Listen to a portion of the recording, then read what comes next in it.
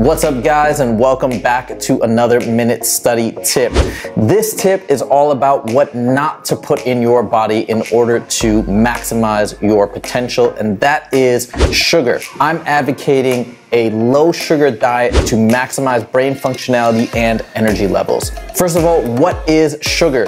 Sugar is going to constitute any types of foods that are going to spike your blood sugar levels because they are quickly metabolized into glucose. These foods include bread, pasta, rice, potatoes, yogurt, and milk.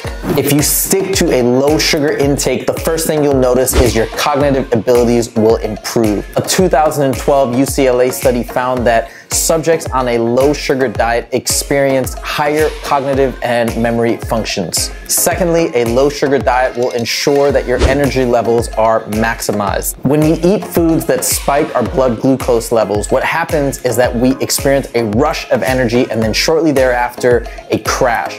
During that crash, you're likely going to feel groggy and want to take a nap. If you stick to a low sugar diet, you are likely to experience a steady stream of energy throughout the day. Now, just a quick caveat, if you're accustomed to a sugary diet, when you first come off of that diet, you are likely going to experience some withdrawal symptoms, which means initially you are going to feel worse. The good news is that these withdrawal symptoms usually only last for between 3 to 5 days for most people. I hope you enjoyed this minute study tip, and if you want to take your studying to the next level, make sure to check out these additional tips as well. Thank you so much for joining, and I'll see you in the next video. Take it easy.